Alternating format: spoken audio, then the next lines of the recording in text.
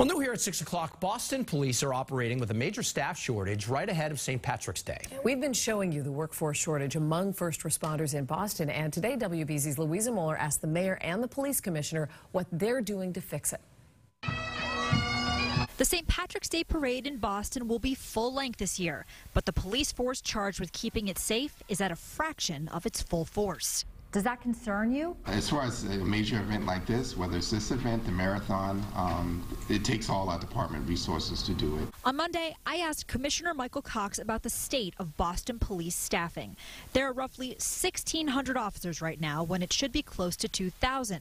Over the last 4 years, the department lost close to 400 officers to retirement. That's according to the Boston Police Patrolmen's Association. There's been, certainly a loss of love for this job. Earlier this year, Commissioner Cox called the situation dire and put out a call for police officers from other departments to transfer to Boston. He's not changed the requirement that Boston police officers live in the city for 10 years. So the residents, certainly, that's the discussion with us and the mayor. Again, even if we did, I don't know how much of an impact that would be right now. There's a class of new officers that could start at Boston Police the beginning of next year. The department's also in the process of hiring 60 cadets, but the union says that's just a Band-Aid. Who is going to want to move to Boston from a community where their officers are paid well, they're respected by their elected officials? President of the union, Larry Calderon, says Boston police should remove the residency requirement because the cost of living is so high in the city.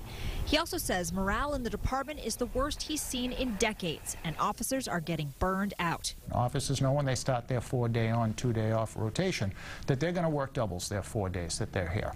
And that starts and kicks off this Sunday with the St. Patrick's Day parade.